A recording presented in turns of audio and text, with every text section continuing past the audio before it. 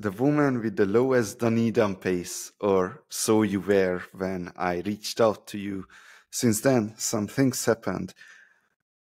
Yeah, have a fresh start, a rebrand, a relaunch, and I'm excited about it, actually. On that note, let's rebrand you. So you have quite awesome results. DunedinPACE of 0.6. May I ask your chronological age as well? I'm 63. Oh, really? Okay.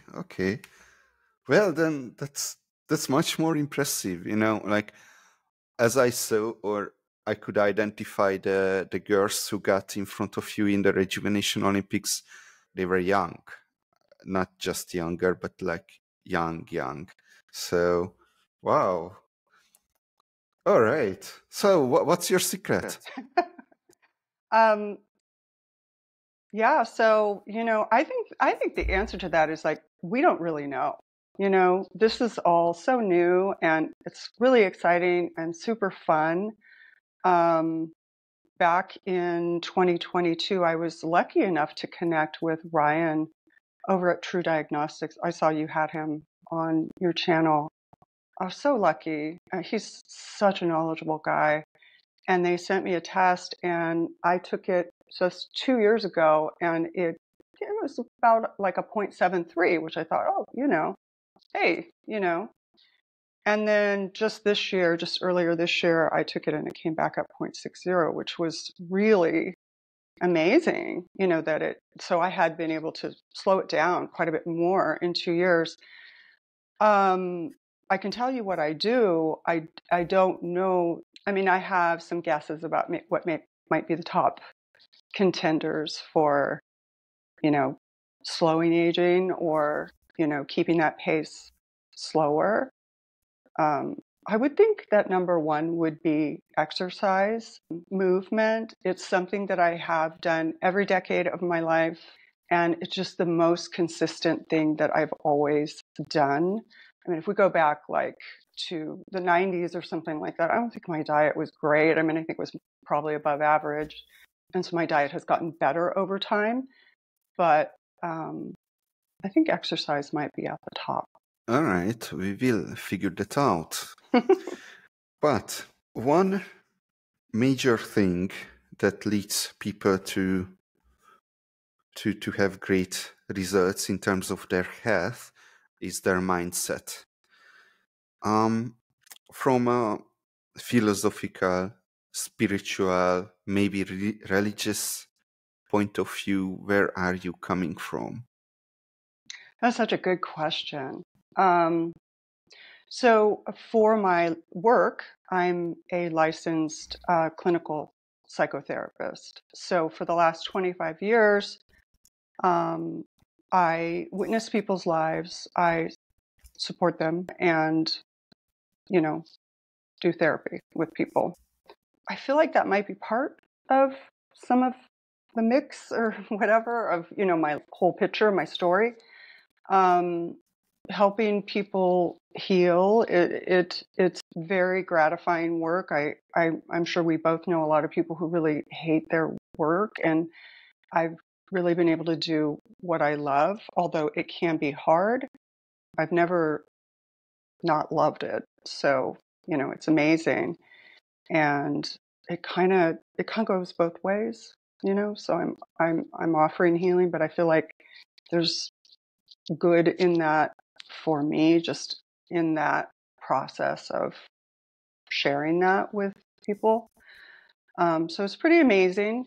In terms of like the big questions, why are we here and the larger meaning, and for me, I look at it in this way. I don't feel the need to know. I don't feel the need to pin down things that are bigger than me. I just try to be open to kind of like any possibility. And, I don't usually use this word for myself, but if you're going to ask that question, I consider myself a seeker. I think that's true in my rejuvenation practices too. It's like, always looking for more information and like looking at, listening to the studies and, trying this out or that out, but also thought experiments and people's ideas. And I think culturally, religion is interesting. I did go to a Jesuit university, so that was cool and interesting.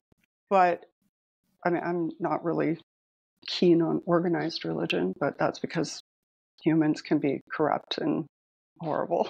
But personally, my philosophy is I try to focus on my world, what's in front of me, certainly being a strong mom for my sons and, being a good friend and helping patients in my work and focusing on what I can do in my own purview here.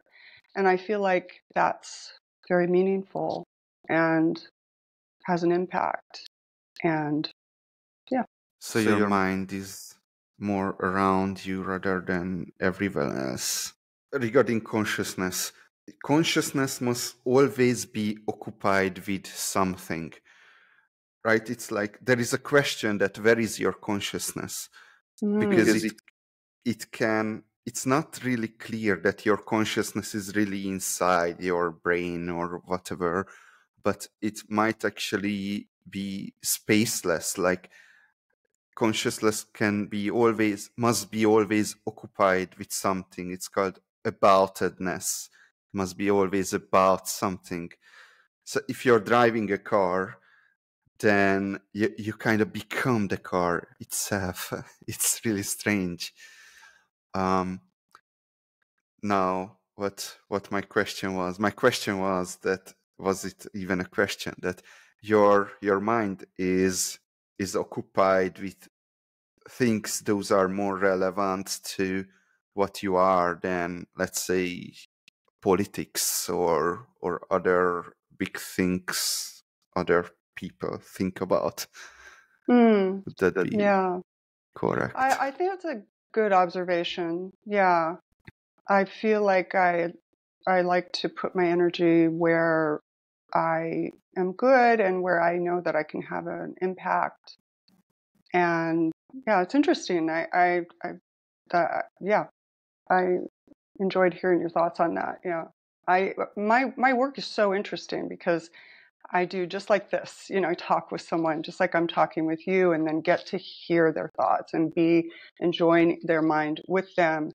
And so it's kind of a continual mind experiment and expansion and just one person at a time, I guess. I guess I'm just, working on more of the micro instead of the macro. That's a little overwhelming for me to think about, like politics and that kind of thing. It's awful big to take on.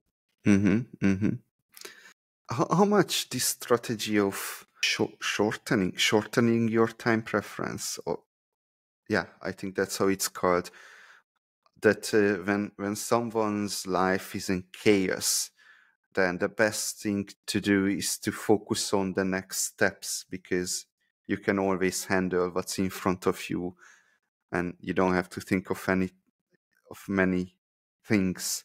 So is that what you're doing? You're meeting with people whose life is in complete chaos and you have to somehow help them put them together? That can be. I mean, that certainly describes somebody who's really in a trauma reaction or a post-trauma reaction. And that's certainly something that I work with a lot. What's nice is that I do really long-term work with people. So I've had people, in treatment with me for, years, or they'll pop in and out with different life occurrences. And so sometimes it's not as heavy and it can be more expansive and wandering and helping them kind of get beyond something like that of like, okay, I just need to manage and cope and get to the next thing, but more to like, okay, well, if there's some breathing room, what's coming up? What you can think of, what can you think about? Kind of, that's the idea of therapy as developmental, something that we perhaps didn't get earlier in life, in childhood, because there was trauma, because it was just not available resources or whatever the case may be. But adulthood is for that kind of development. So I think about myself like helping people continue their development. But you're right, like we got to get out of the traumatic response sort of, that has to be dealt with first. Okay, one last question regarding your work.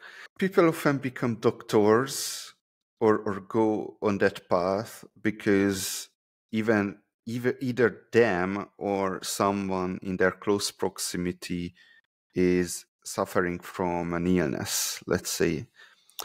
And people say that if you go on a path like you, then that might be because you or someone in your close proximity was having some problems. Oh, 100%. So, Yeah, that's most therapists. Yeah, 100%. You're saying that a therapist might go into the profession because they have a want to lot of solve their own issues. woundedness. Yeah. Was that the case? Oh, very much so. Yeah.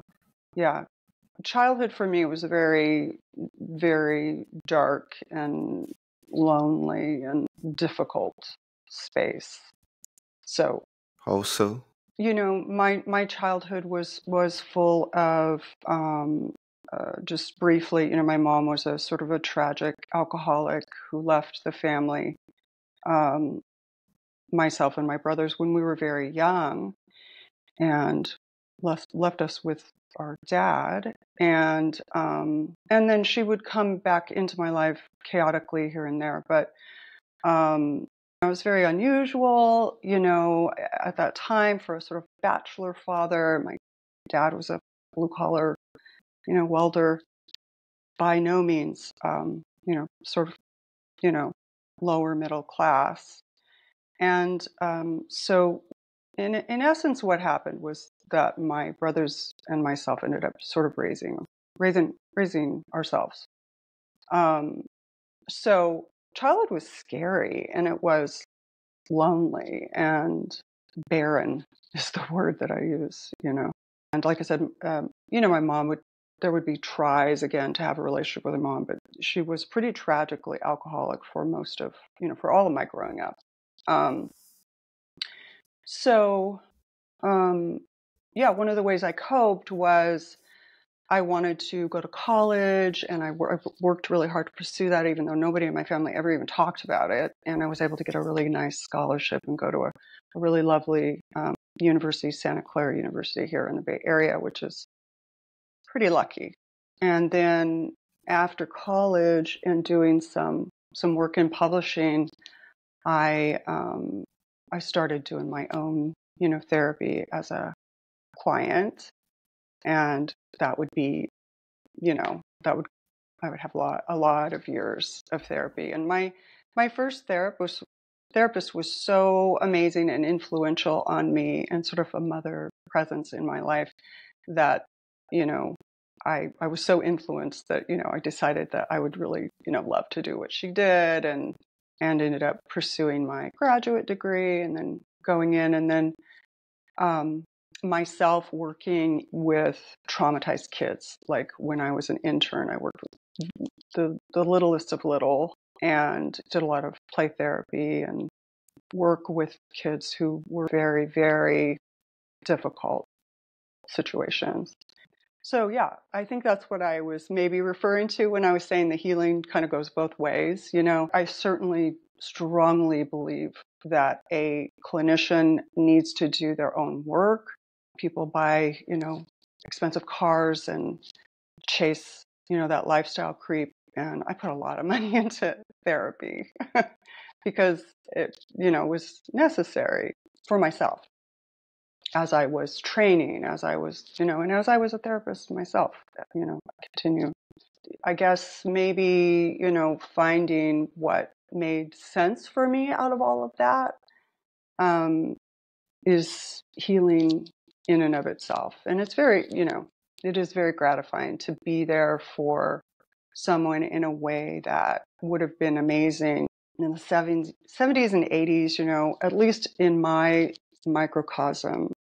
The only mention of a therapist would have been if you were quote unquote crazy, you would go to see a psychiatrist for medication. There wasn't just this I'm in California, so it's very like everybody has a therapist, but it wasn't like that back then. And we didn't talk about things openly. And so, struggling as a teenager, all the things that one struggles with, and no benefit of talking to anybody. I love working with my adolescents and young adults, and really all through the lifespan. But yeah, it makes sense. Let's pick it up from there. What other things happened after college? I have to improve my broken Eastern European accent. So what happened after college that's not related to your work stuff? Let's say family, or what put you on the path? Yeah, what put me on the path, just sort of like focusing on health. And I married very young. I married my kid's dad very young. I was only 20, which was, again, like normal in my circle, which is really odd. The thing I didn't do that all my friends were doing was having children very young. I did not do that. We decided instead to pursue degrees. And so my kid's dad and myself both got our bachelor's degrees, working married couple, supporting ourselves through college. And then I wanted to continue and go to graduate school. And so I did that. Then I wanted to, I finally wanted to have children. It took me a while to get some things I really wanted to do done. And then I had a real strong desire to have children. And unfortunately, had a lot of trouble. I had a long series of miscarriages. And, it could have been some of that, could have been I think I've always been really interested in my body and health and all of that. But that loss of control wasn't something that I, just took lightly. I really wanted to solve it. And I really wanted to figure out, what's going on. And well, it did get solved. I have two, healthy children. But the pursuit of, going to full term and all of that had to be very, tenacious. And there were a lot of, I was giving myself injections of progesterone every day because there was some thought about, science was only so far in the mid to late 90s. And there was some thought about, I needed more progesterone. And who knows if that was it, because we don't know. But was able to have my sons, and that was concurrent with sitting for my boards, for my clinical boards. So I was 9 months pregnant with my oldest when I sat for boards. At that time, when you sat for your license, you had to sit in front of 3 clinicians and defend a case. It was quite the big deal. I'm actually disappointed that they don't do that anymore, because I feel like the profession is perhaps not as good as it used to be, or not as, doesn't vet as well. So I sort of concurrently launched my practice, started having children at around the same time. And then I, just to finish that story, ended up divorcing my boy's dad, and which, was a good thing for me. And we, got married very young, and that was okay. It wasn't something that I wanted to continue. But so raised my 2 sons mostly as a single mom. Well, I mean, as a single mom, they did have a little bit of time with their dad, but I did most of it, which I absolutely adored. And I have a Gen Z and a young millennial. Yeah, they're like, of course, 2 of my favorite people on the planet. And I think it was, it was around the 2010s, the early 2010s, that I really started to get interested in the whole biohacking movement, and, Dave Asprey and intermittent fasting and Tim Ferriss, and just started really like listening to all these ideas, and started adopting things. I was really, really big into yoga, and that kind of went along with it too. But yeah, and I think this science has just gotten really interesting and developed more and more since then. I definitely hopped on the whole David Sinclair idea, although I never really took gads of NMN. I just really can't get behind that. I'm not extremist in anything, so if the supplements I do take, I don't take a lot. I definitely do take some, but yeah, the really the idea of metformin, rapamycin, these things feel a little. I mean, I know there's science behind them and stuff, but I worry about the effects of those things. Sort of like that, the body has this ability to find its homeostasis, and if we're hitting hitting something with a hammer, just one part of it so hard, is that not going to throw other things off? And what do we know? I know it's all experimental, really, at the end of the day, an experiment of one. But I'm pretty, I'm pretty cautious with the things that I try. Or maybe I'm not. I don't know. I guess I think I am. I don't think I've done anything too extreme. All right. Let's start with things that you did not do instead of the things that you did do. Because half the success is the bad things that you avoid, right? Like, do you have any bad habits, bad results, or vices? Yeah, in childhood, this was the culture that I grew up in. I didn't have the parental, I don't even want to say guidance. I didn't have the parental presence at home. So smoking at like 12, 13, the 70s, we smoked a lot of weed. I mean, luckily that was it. I didn't go into heavier drugs at all. And since I had that sort of bad experience, trauma with my mom, I didn't drink any alcohol at all. It was almost, I had like an aversion to it. So that may be one thing that I did, like at the age of 49, started, just dabbling. I live in wine country, Northern California. I started dabbling a little bit with wine with friends and stuff. And I do love a little bit of wine, but I don't drink very much. So I did save, I certainly wasn't, doing 20s, 30s, 40s. I wasn't drinking at all. And then I did quit smoking at a pretty young age. So I've been told that that's all, like, in fact, I think it showed up on my test that there's no signs. So I think there's a metric for that on the true diagnostic Yes. test. Yeah. It showed up on mine that there are no signs. Oh, that's good. Even though there should be. There should be. Yeah. So that's relieving to know that the body heals. That's so wonderful. I hear you're not supposed to, how there's a book out there, something about like 10 ways not to die. And yeah, I don't drive real fast, and I don't hang around with people who are, doing drug deals or something. That's also very dangerous, I hear. At about 18, I started like exercise. Maybe a little obsessive.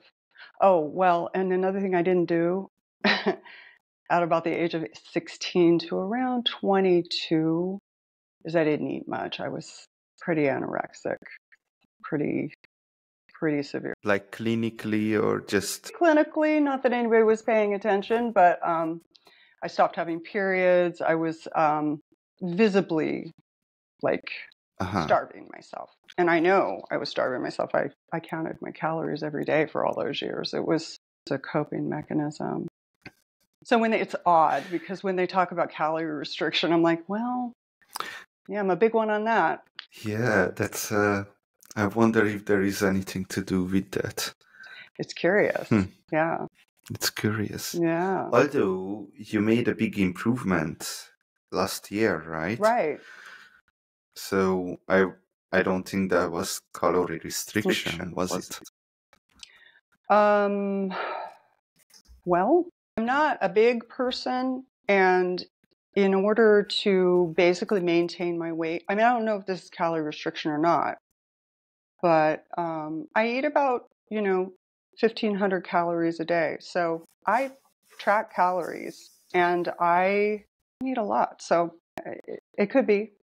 I don't eat perfect at all, but there's a lot of thought that goes into it, and it's pretty controlled in the sense that it's pretty much everything I eat is what I make and pick and hand select, and trying to.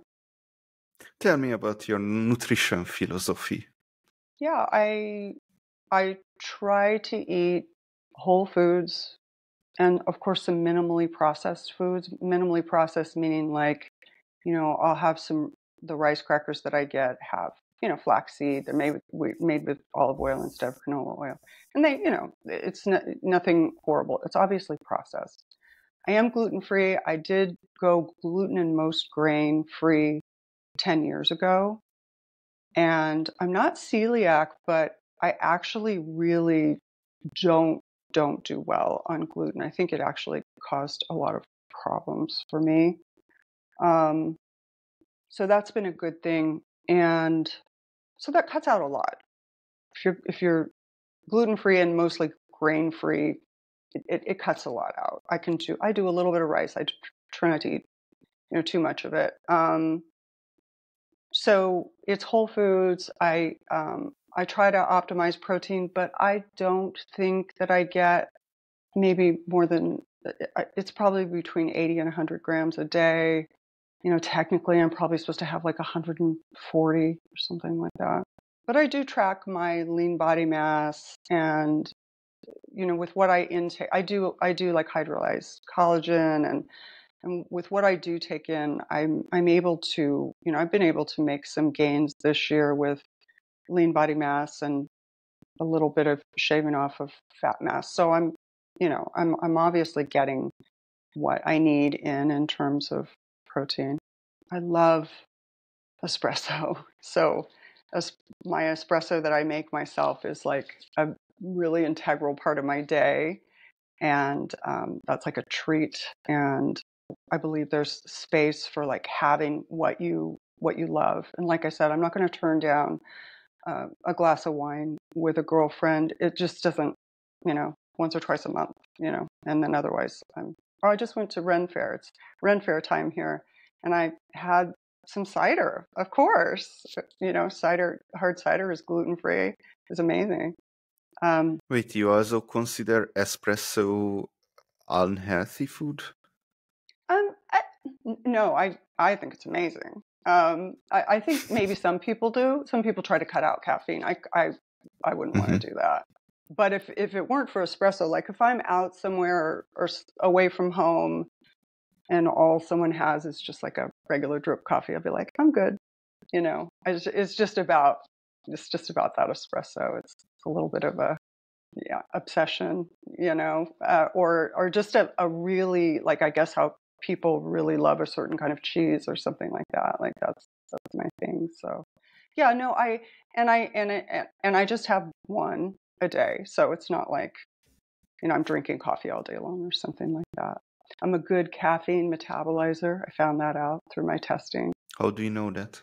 Yeah, what you can do is get these like genetic generators that used to, this has been a while back, but it takes your data off of 23andMe, and it takes some more, does another calculation, and it shows where you're at with caffeine. And I'm a fast caffeine metabolizer, which I pretty much knew, because I don't even do caffeine in the morning. I do it in the afternoon.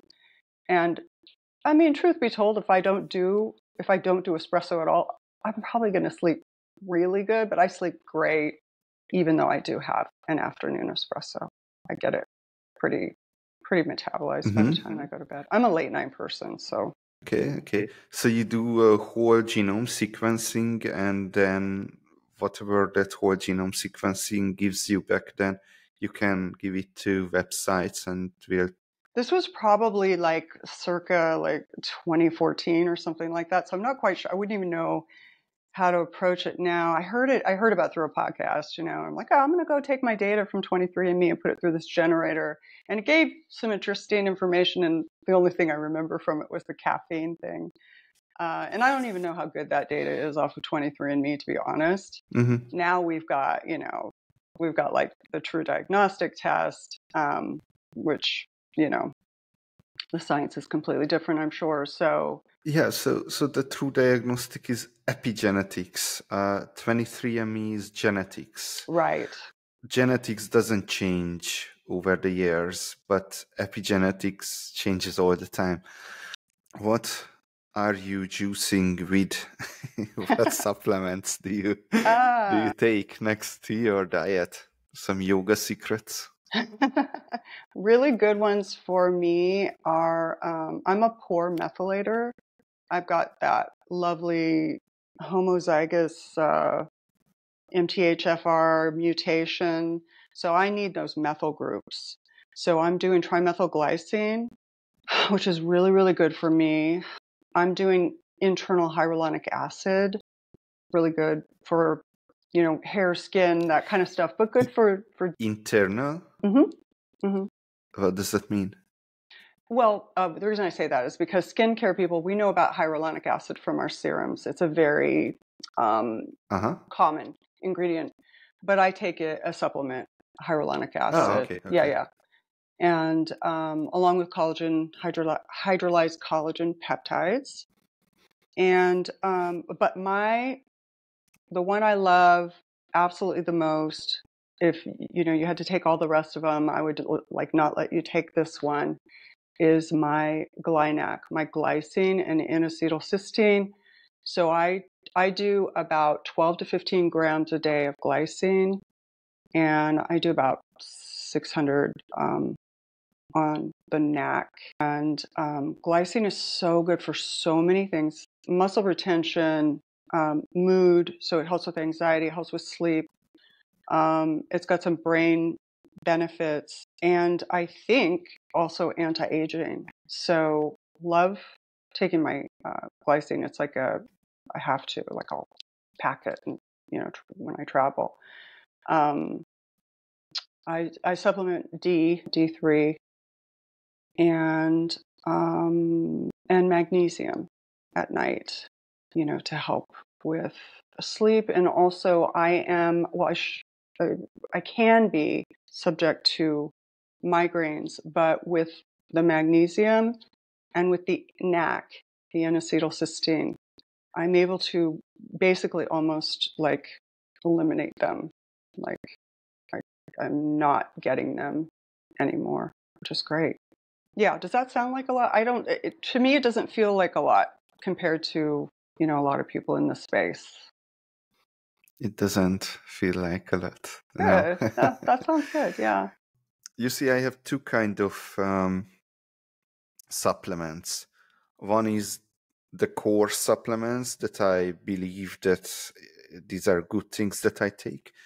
And the other kind of supplement that I hear about it on some podcast, and I'm like, okay, let's order a bottle, like whatever. I just, until it runs out, unless I hear about it again, then I order it again. Like, I have no idea if this helps or makes me worse.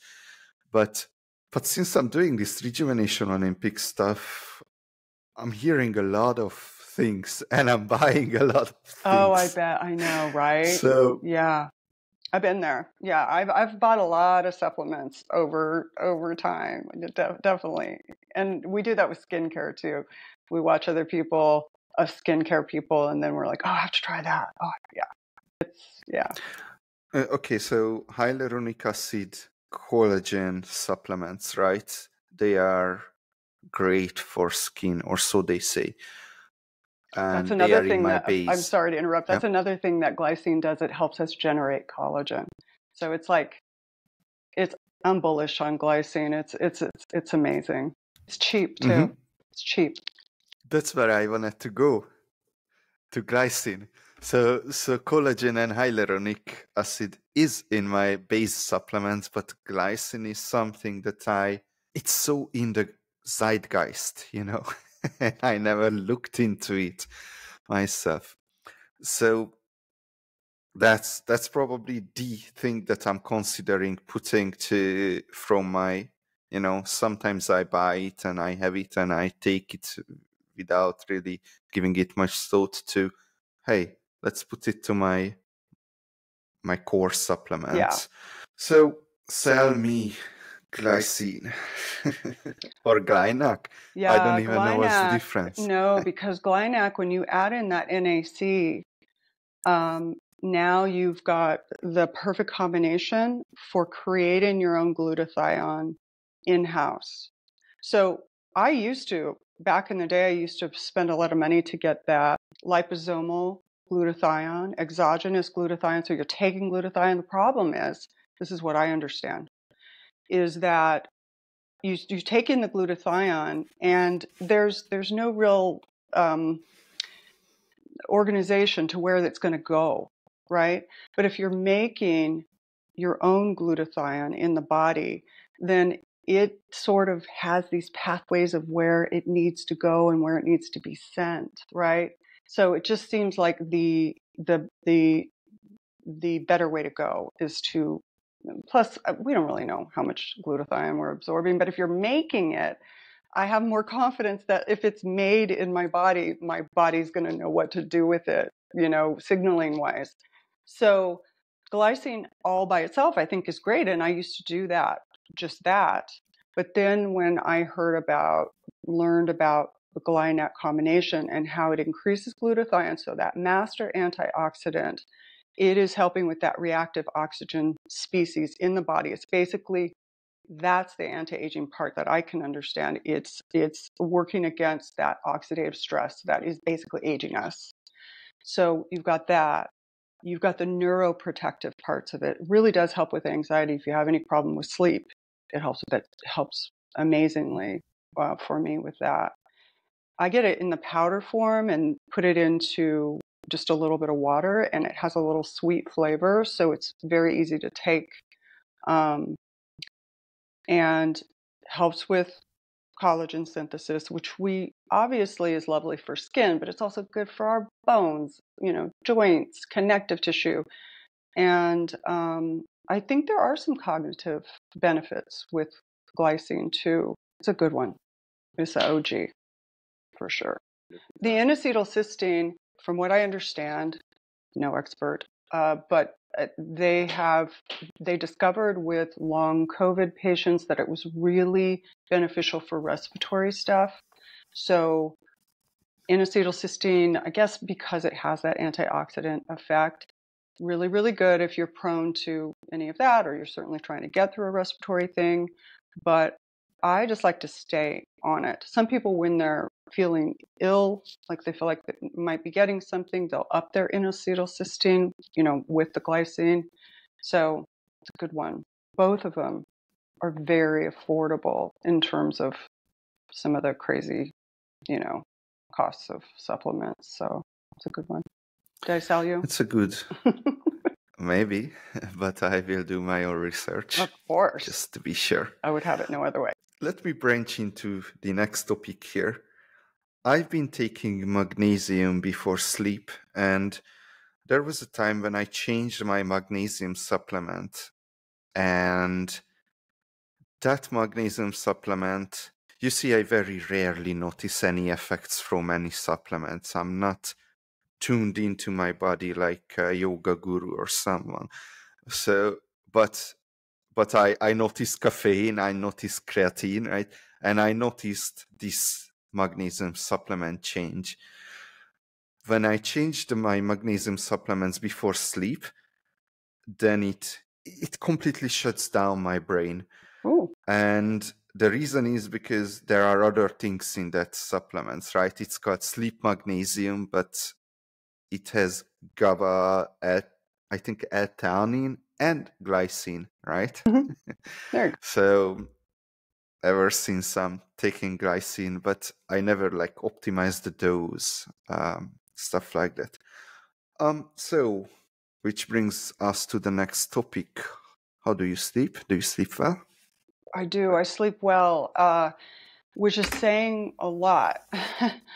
um, because I definitely, it's something that is always, I think I can remember kind of lifelong sort of struggling with sleep. You know how like some people can just sleep anywhere and sleep through everything, and I am not that person. So with all of my, practices, including my LED light panel, I feel like really helps me with sleep too. In fact, I've been doing it in the evening, which is really interesting. But it's lovely. And the other What's thing, that? do you know? Red light? Yeah, red light, and near infrared. So I have a panel, Uh-huh. and of course we love it for its skincare benefits, but it's also really, really good for lots of things, mitochondrial charging and our eyes and eye health. And it helps me sleep well. The other thing, though, I should mention in there is hormonal supplementation, because if I did not do that, who knows about sleep? Because, of course, hormones have so much to do with sleep. And so I mentioned my recurrent pregnancy losses in my 30s. I've always, looking back now, I realize I've always had these hormonal imbalances.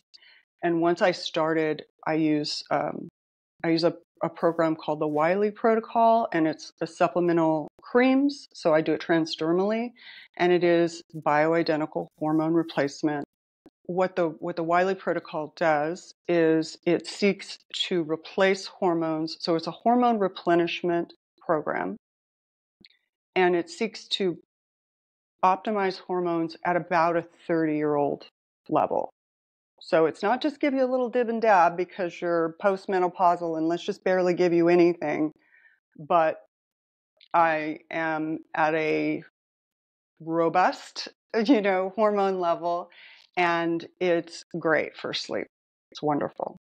And anxiety and the reason I do it, and of course it's one of those things that I pay out of pocket and there's, no insurance covering that, is because of the long range benefits with cognitive, cardiac, bone density, muscle density, all of that. So I supplement with progesterone, estradiol, and a little bit of testosterone. DHEA? I used to do DHEA. That's a good one. I used to do it. I always do creams. That's my thing. I don't like taking hormones orally because I don't like them going through the liver. Just don't like that idea. And the idea of a transdermal delivery to me just feels right. And I used to do the DHEA.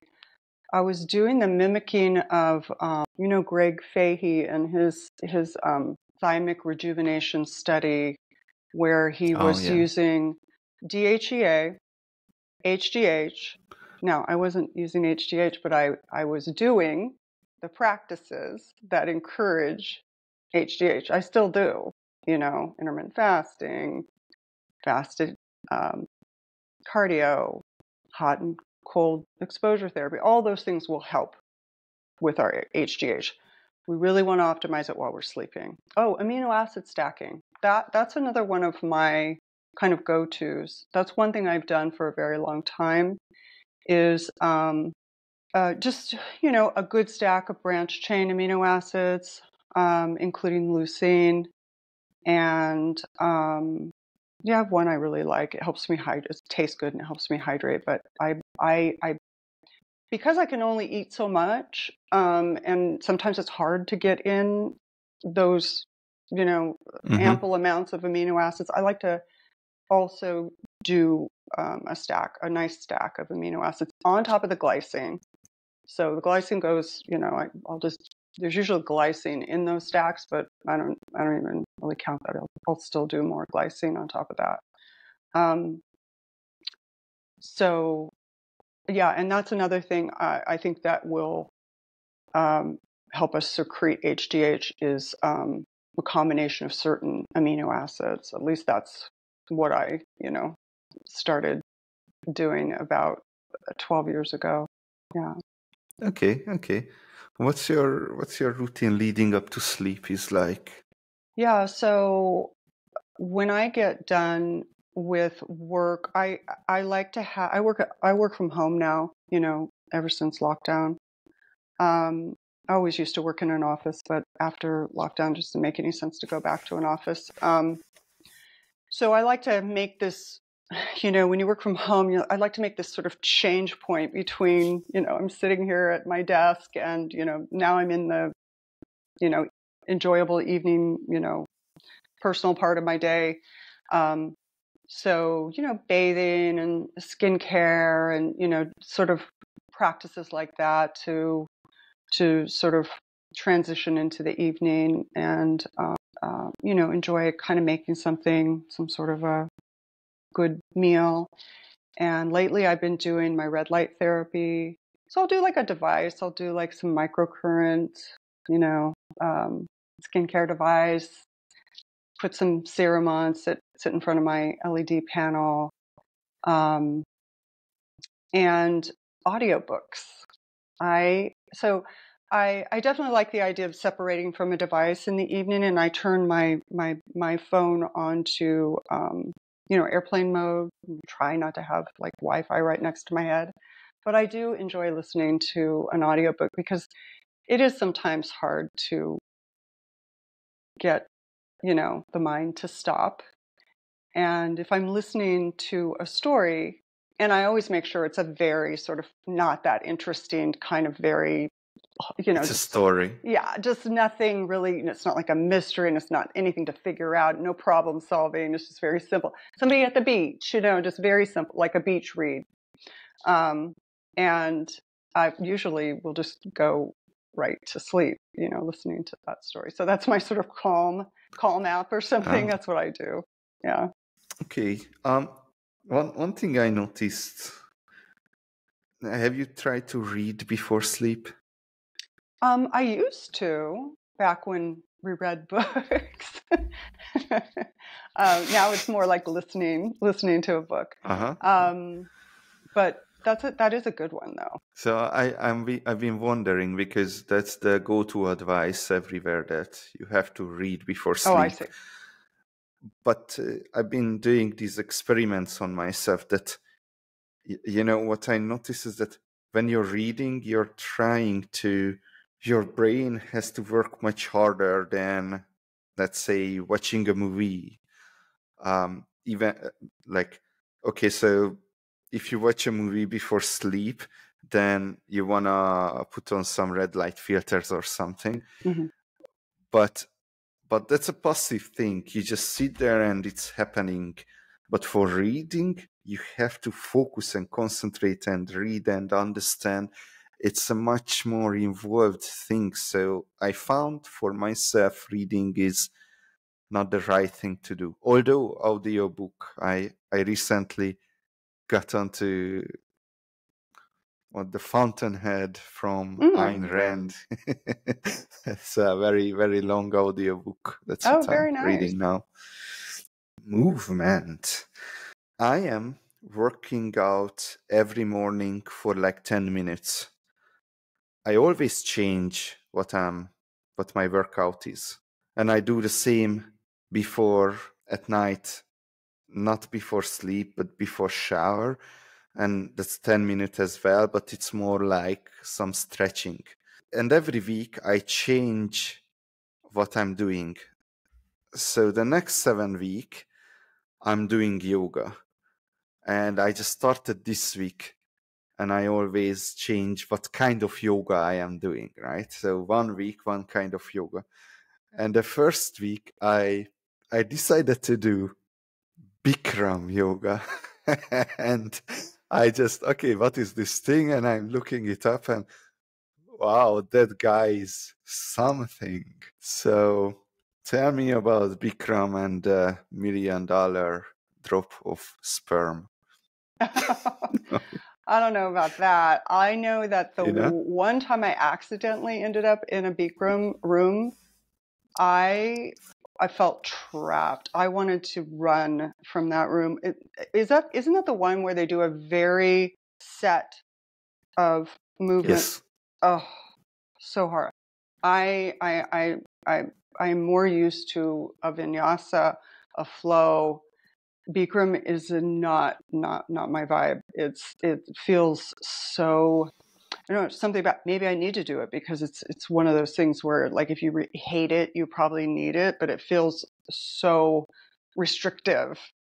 And vinyasa is this flow, and you're moving, and it's hard, but so different.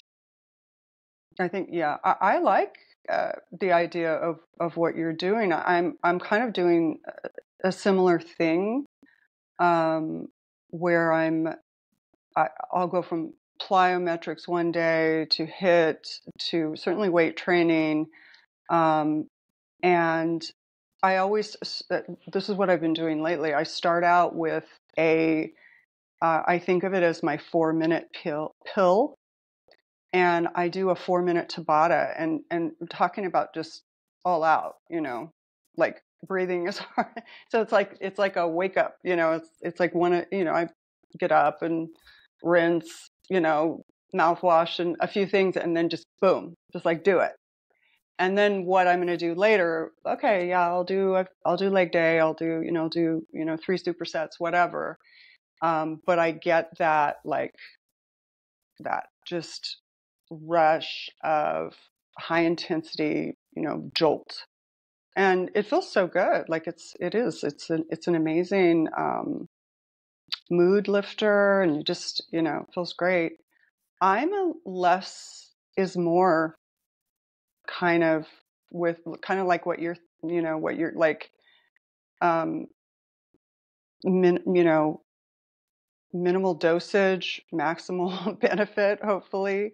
Um, I've been all over the board. Like every decade, I feel like I did something different between, like, jazzercise and step class and spin class and long distance cycling and then trail running and then a decade of yoga.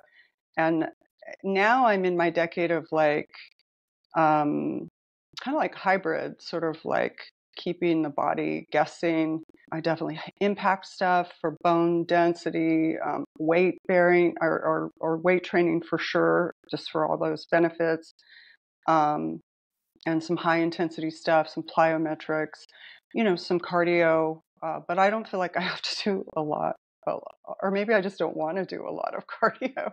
But What about now? that's pretty much what it looks like now. Like I'll get up, I'll do that 4-minute Tabata, and then I'll do some supersets if I'm weight training, or I'll do sometimes I'll do some yoga, um, or continue and do some more, like 12 more minutes of HIIT or something like that, and just keep it always changing. Because I get bored and I don't want to do the same, Brian Johnson's routine, like, is very methodical, and he's doing, like, literally, I would go into a coma. I've got to, like, change it up and just have something different to look forward to. But I'll do, like, splits. I'll make sure I do, like, a leg day, a back day, a push, a pull. Basically, I'm not going to the gym right now. My youngest went back to college, so I don't really like going to the gym by myself. So, but I'll do weights at home. where do you do all these things? You mentioned you work in home office, so you're basically home all the Yeah, time. I Uh-huh, am. uh-huh. I am. Yeah. Yeah. I like it. It O- works. Yeah. I'm not at all like, Okay. yeah, I mean, it was terrible during lockdown, right? But, yeah, I've just really, created a routine and a atmosphere and, I enjoy it. Yeah, I'm doing the same, so preaching to the core. Of all the things that we mentioned, where do you have to exercise the most willpower? I guess I should probably go with the first thing that came to my mind is like, yeah, eating, snacking. Of Um, course. I have a really good appetite, I control my calories. It's not that some people are like, oh, I could care less. I'm like, no, I love eating.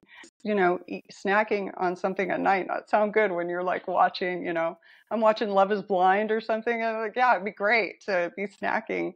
And I mean, sometimes, if I really feel like I'm like really hungry for some reason, I'll go, okay, well, I'll, have some nuts, or I'll have some, I'm like, maybe I worked out harder today. I'm not going to totally deny myself, but yeah, just calorie restriction kind of sucks sometimes, but the reality is that, I have to control that, if, to be able to work on the body composition that I seek to have, and maintain. So I did You know, think of some.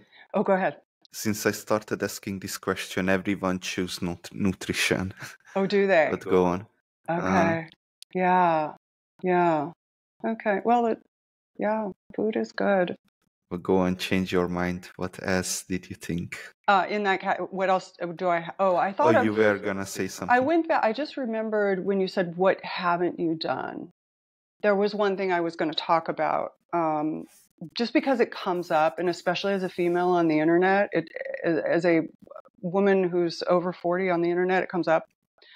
And it does come up now in the anti-aging space, is cosmetic procedures, even now veneers, so there's a lot of people doing that now. Brian John, What? veneers, teeth, getting all your teeth shaved down and putting new ones, these celebrity smiles. Oh, okay. It's fine. People can choose their their own choices when it comes to their aesthetic and what to do with their body, of course. But I don't use fillers. I don't use Botox. I haven't had any plastic surgery. And these are my teeth.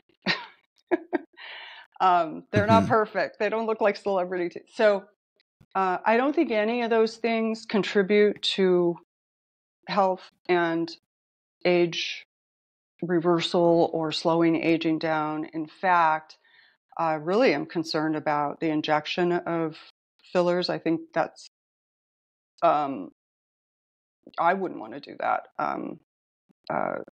health wise. And also Botox, and because it's a toxin, and doing something to the teeth to just cosmetically, so those things I have avoided. Not that I never tried it. I did try Botox probably like 10 years ago, and I did try some fillers, which is now completely it's outdated. It's not even a procedure that is effective.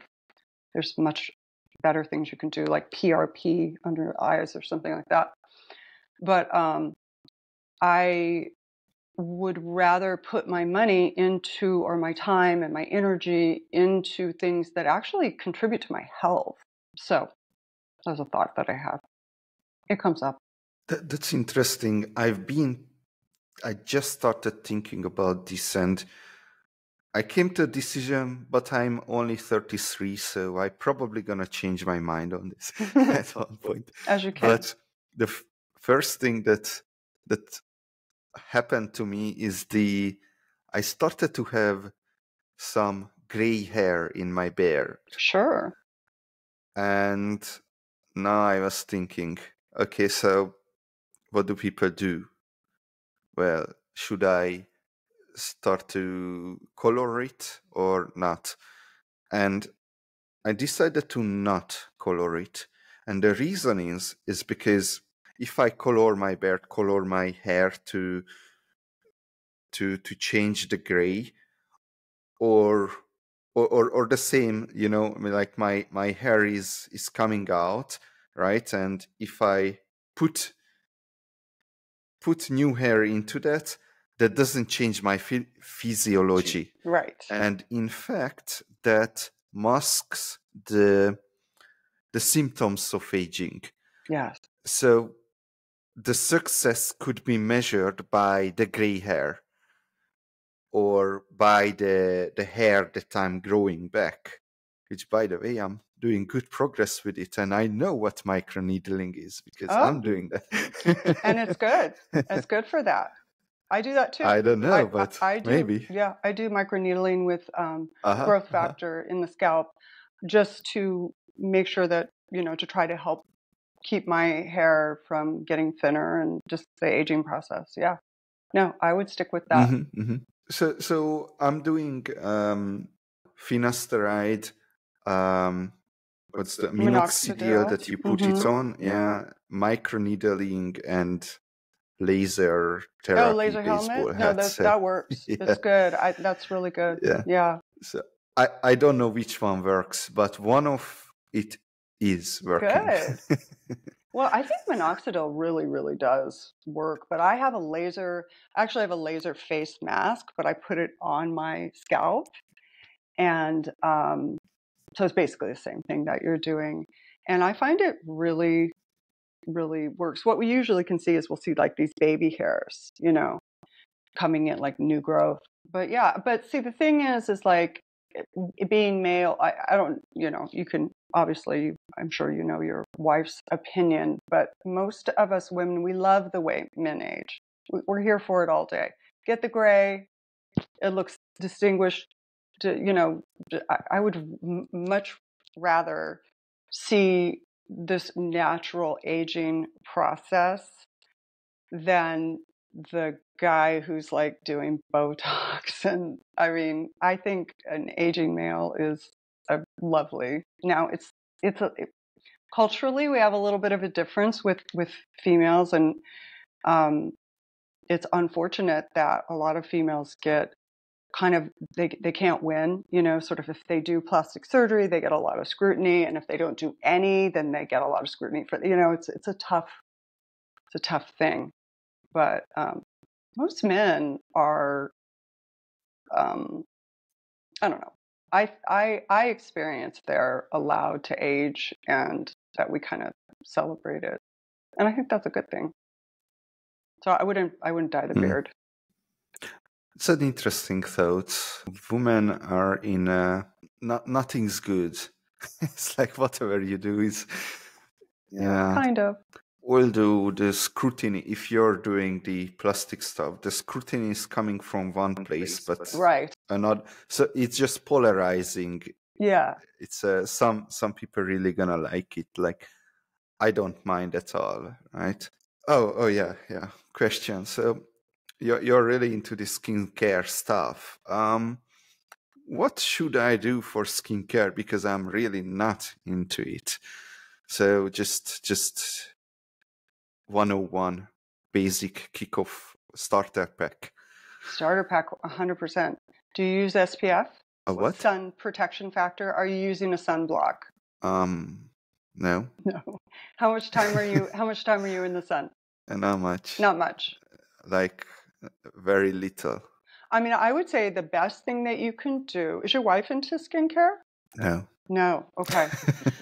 The best thing you could do is to get a really lovely, I love Korean sunscreen, because the Korean blends are so easy. It just feels like a nice little moisturizer. So it feels like you're just putting, you know, a moisturizer on your skin. But it's getting, you know, any sun that's coming through the window, when you're out in the car. The number one thing that damages our skin is UV. damage. If we didn't have UV damage, our skin doesn't age hardly at all. It's going to age from reactive oxygen species and a few other things. But if we can avoid sun damage, then we're avoiding like 90% of, kind of like the aging process. Now, it doesn't look like you've got, from what I can see on the screen, it doesn't look like you've got much sun damage. So that's great. I mean, I grew up in California. I have lots of freckles and, sunspots and all of that. So that's one thing. And, so putting that on daily and protecting from the sun. And I mean, for you, like if you did something like just a nice salicylic wash, you look like somebody who might have like a little oily skin or combo skin. Your skin I think so. is not dry. Someone said it before. Yeah. Which is good. That's a good thing. I have dry skin. I would love to have oily skin because oily skin ages really well because you've got those extra, sebaceous glands and stuff. So, but if you had like just a nice little salicylic acid wash, gives you just a little bit of clarifying when you're cleansing. And then if you did a vitamin C serum, your skin would you would just notice like clearing, like if you get like blackheads or whiteheads or anything like that, it sort of tends to clear those and gives you sort of more of a bounce and a shine or a glow. And the vitamin C is an ingredient that the skin can use to help generate collagen. So that's a good one. You put the vitamin C on your skin, so it's like a serum. It. Yeah, like a hyaluronic acid serum with some vitamin C in it. Okay. Yeah. All right. Interesting. Just a few things. Yeah. I will really listen to this because I'm not sure I caught everything. Just some reflection on the sun stuff. People always get very surprised when Elon Musk is taking a photo with on a boat, or Mark Zuckerberg, and they are like as white as a vampire, like because they are working all the time. Right. Now I'm that guy. So, because the politicians lock down the entire world, I decided to buy a nice place next to my hometown and be in a lockdown in a nice place instead of stuck in a big city, a small apartment.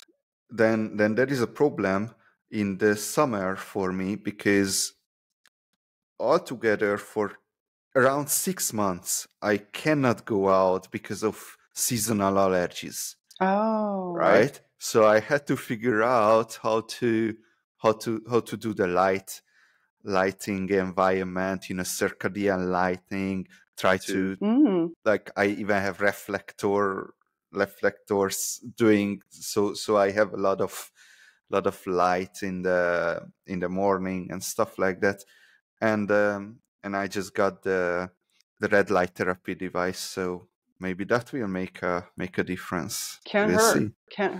Yeah. So regarding sun, I have a sunscreen, but I very rarely go out, and I just keep wondering that I'm going out so rarely that should I really put on the sunscreen, or is it better to just absorb that little UV or something that I'm not getting inside? Yeah, no, I get what you're saying. And I think, it is good for us to get, I mean, this is what we hear, right? Huberman, says, go out and get a little bit of sun. I think, try not to do it midday. You might get some of those benefits though from your red light panel, some of the benefits that, you're missing out from the sun. One more thing you could try for your seasonal allergies. Some people have good luck with taking quercetin. Have you tried doing quercetin? No, it's interesting. I thought I already heard all the ideas. I hear quercetin can help with allergies, or at least it has for a few people that I know, and it's easy enough to take because it's just an antioxidant. And it's, yeah. So you could try that. Definitely, Yeah. definitely. Because allergy medications are awful. Yeah. I mean, I do kind of, I mean, not to be cynical, but I do sort of treat the world as it is toxic, because it kind of is. So, you know, I don't drink the tap water, and I don't care if it's got a filter on it. That's it's terrible. At least where I live, like, it's not good water where I live. And I live, you know, close to Silicon Valley. This is not good water. The municipal water. And you know, the air is not great, and you know, maybe it's better that we are working out indoors. We just, you know, this is getting a little worse and worse. Yeah, I mean, I think your practices are good, and hopefully you could figure out a way to, or if the quercetin helped, you could, you know, go and enjoy some time outdoors. But I think you're all right. Yeah. And I think getting a little bit of sun. I mean, you know, you definitely don't look like somebody who's had the kind of sun exposure that a lot of people, you know, men notoriously get it through the scalp and stuff, which is really bad when you start later in life worrying about skin cancer and stuff like that. When I was young, getting sunburned was like a regular occurrence, you know? Same, yeah. I do go to the dermatologist once a year for a skin check, even though I don't have a family history of skin cancer, but just because, you know, I've had this, I don't get it anymore, but I've had a lot of sun exposure in my life. And so I just think we got to keep on top of that. And tretinoin and that's a topical vitamin A cream that, you know, a lot of skincare people use, and that can actually help remove some sun damage. It's anti-aging, helps with fine lines and wrinkles, and can even help prevent some skin cancers from continuing to go develop further. So that's one other thing you could add to your skincare list. Is you wouldn't even need to do a tretinoin. You could just do a retinol, an over-the-counter retinol serum treatment. Okay, and where do I put that? It would Everywhere? be, yeah, and for all of your exposed, like, so, you know, if you've gotten sun exposure up into the scalp, you know, oh, you know what? It also is, I think, being shown to help with hair growth. So when I put on my tretinoin, I bring it up right up into the hairline, you know, because I think there's some studies now showing that it can help. So if you This have is gotten some sun damage, that's one thing that you can do to help that. And you can use all that right. with your vitamin C. So they can be used together. One thing that occurred to me, it's I'm pretty sure you guys don't think about this, but for people with bigger bodies have a lot more skin, so it takes a lot more time to use the creams for us than to you guys. Anything extra that you're doing that we didn't talk about yet? I'm not currently doing it, but I did go through a little era of ozone treatment. Have you ever heard of ozone treatment?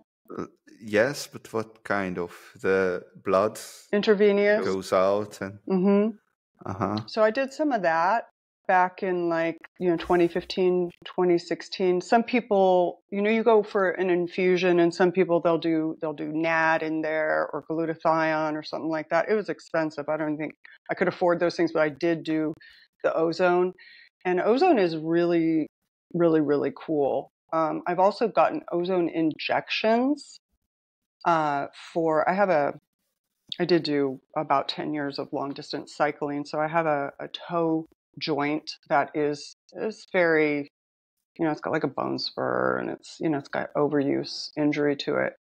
And I had some ozone injected there a few times, and it's really cool. It's sort of like some of the effects of PRP, which I've also done. Where it brings, you know, healing and circulation and, you know, the growth factor, you know, signaling the growth factors to come in and basically help your body generate. I've actually learned recently that bone spurs can actually be reabsorbed. So, I thought it was one of those things like, oh yeah, bone spur. Oh, that's it. You're stuck, kind of thing. And it's like, no, we can actually heal a lot of those things. And so, so I've done ozone in the past. I'm probably going to think of something odd that I do that I can't think of right now. It's a lot of skincare. It's my extra routines, but yeah. Uh-huh. Uh-huh. Yeah. All right. Well, maybe that's what making the difference here. Oh, that's a good point. That I brought. I am using Senolytics in skincare. So there's a couple of companies now that are doing Senolytics in skincare, and there is something to be said about that. So, skin is our largest organ, and I do spend a lot of time applying. Certain of them are perhaps more topical, but when you're using a senolytic, there is, it's getting into the system. I mean, I know that from my topical hormone replacement. That certainly is changing my whole system just by using a topical. So the senolytics are going in and doing senescent cell clearing. So, I feel like skincare is more healthcare than we think. I don't think of it as just yes, it's fun. And yes, we love to have that glowy skin. But I also think that it is addressing, overall health, immune system. And if some of these, one of the ones that I use is a body lotion that has, the senolytic or the senescent clearing peptide in it. And if I'm clearing senescent cells topically, over the whole body, it seems like a pretty good thing if it's, in fact, doing what we think it's doing. So it's an interesting theory. Maybe someone who's listening gonna try it and report back. Let's think small. Do you have any very small things? Those are very practical and making a very small difference, and you love it. Like a suggestion, a biohack for someone listening here. I love that term. It feels so old school now. Xylitol. Do you use xylitol? I never heard of it. So xylitol is a natural sugar. It comes from trees. And it is one of those sugars that doesn't, spike your blood. And you got to be careful. You can't eat too much of it. It can cause tummy, disruptions. But xylitol for our oral microbiome. So I use a xylitol rinse every day. I use xylitol toothpaste and xylitol mints, and they help support a good microbiome. And so I stopped using things like Listerine, and I haven't used fluoride in a long time. I don't think fluoride's too good for us. I think we were, sold a bill of goods on that one. So, xylitol for oral health, and then I use a xylitol nasal spray. And what it does is it not only moistens the mucous membrane, which we want, that's what we want to stave off viruses and bacteria, but the xylitol helps it sort of, for lack of a better term, from catching. So it can really, like if I'm going to travel, I'm definitely going to take my xylitol nasal spray. I'm going to keep, using it. If I'm going to be in a concert or something around people, I'm going to definitely use that for immune, support, basically. So, xylitol. Okay, that raises a question in me. So there are some ways that people can deliver supplements for themselves, like orally, or what you're big on putting it on your skin, right? But there is also one that I don't see. I actually don't really know anyone from this rejuvenation crowd to be doing that, which is through your lungs, through a nebulizer. Oh, right? And I was doing that a lot when I was young. So now I restarted it and nebulizing some salts and looking up what other things I can nebulize, So would that be something that might be like worth trying? Yeah, that's interesting.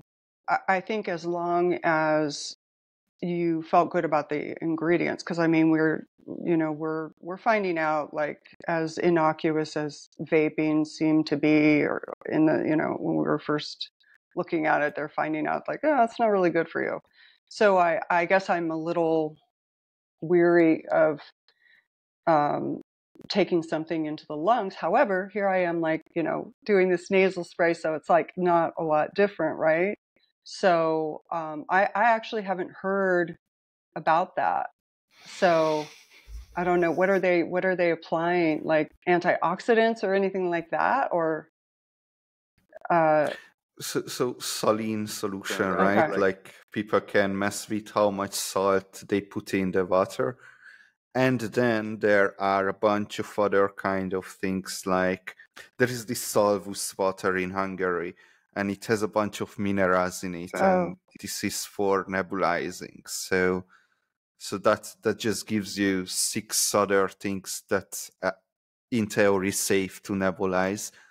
That people do silver, some peroxide, I don't know, something like that. But it's really interesting. I mean, it's not that many things, but it's a completely new mechanism that people can take in supplements, and it's so underexplored that it yeah. just intrigues me at Yeah, this no, point. I could Yeah. see why. It'd be kind of like when you go into a steam bath, you're breathing in this vapor, right? This Yeah. steam. So it seems like, yeah, that could be a good delivery method. Yeah, interesting. All right. Now, let me ask you the contrarian question. What's one thing that you strongly believe to be the case, but very few people agree with you on? So unpopular opinion. I'm sure I've got one. I know what unpopular is, or what people don't like to hear is the whole, like, calorie restriction thing. But it does seem to me that when we ask our body to do too much a lot over and over, and we're taxing the system. So I think of that like with overabundance of taking in a whole lot of supplements and asking the system to, because it does have to go right through our liver, whatever, flush out. But also, like even if you were like juicing, which could be healthy, but if you were, just didn't, I guess I guess that's where that sort of more cautious side is. Like I go on this side of, like, I'll do less. Like if I am going to try out a new supplement, and I'll do half of what they say, and then I'll start there or something like that. Just because I feel like the body probably just doesn't want to take on like a lot of anything. Intuitively, that seems aging to me. Now there might be something that I do a lot of in someone's opinion, but I guess that's kind of how I think about it, is like, just do less, you know, just try not to do too much of even a good thing. What's your trade? Why should people give you money? Why should people give me money? For what? For Just to give you some context, this is my final question. This is always my final question. The reason is that, you see, we exist in a society, and the coordination mechanism in between us is the marketplace. So you create some value and you bring that value to that marketplace, the abstract marketplace of the world, and you exchange that value with other people. So my question to you is, why should people give you money, value? That's so interesting. Oh gosh, that's such an interesting question.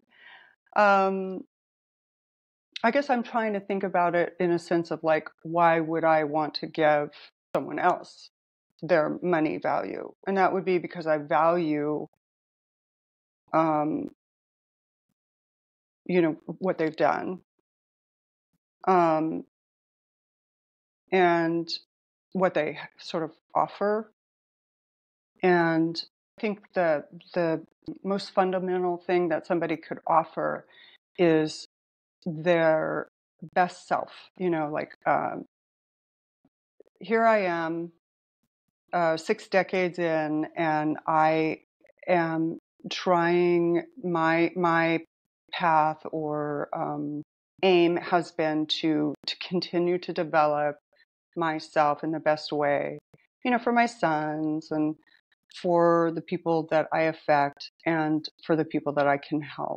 And so if we all did that, I just wonder, how much different the world would be if we all, it kind of goes to that thing where, I don't know if you've gotten that, but again, as a female on the internet, you get, oh, you're very self-centered and look at all the time you spend on yourself and why would you spend so much money on this and what's, just let yourself get old and let yourself age graceful or whatever, all these comments.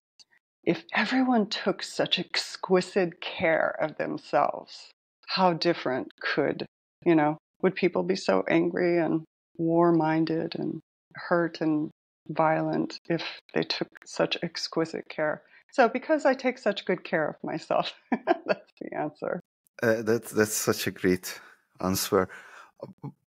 And I hate to do this, but I want to bring this to more call to action way of expressing yourself. My understanding is that you are working at home and doing consultations, right? So if I'm correct with my speculation, then people should be able to contact you and take your goods and services, hire you for things. So tell the listeners, how can they reach out to you? Or is it even correct? No, it's a correct assumption. I'm in private practice, and I provide mental health services. I am so fortunate that I'm not really looking for more business, although I can't say I'm completely closed, but I couldn't promise that I would be able to see people who are reaching out. But what I really and I love that work, and I can put that out there. But what I really, my passion side project is content creation, and I'm starting a new channel, Self-Care by Cher, on YouTube, and I'd love to see it grow. And I love doing that. So much fun, and I love connecting and hearing from people through there. Therapy is a whole different, part of my life, and luckily it kind of runs itself at this point. I'm a licensed practitioner, so people see me through their insurance, and sometimes people pay me out of pocket and that kind of thing. So I will definitely send you my channel info, and I'm Yoga Girls World on Instagram. If anybody wants to find me there. Not that I'm on there very much, but Cher, that was a unique episode. I was wondering if anyone can show me some new things, and you certainly did. Oh, I love it. So thank you very much for that. I learned from you too. Yeah. It was a pleasure. And some great questions. Very thought-provoking. I would like to think so.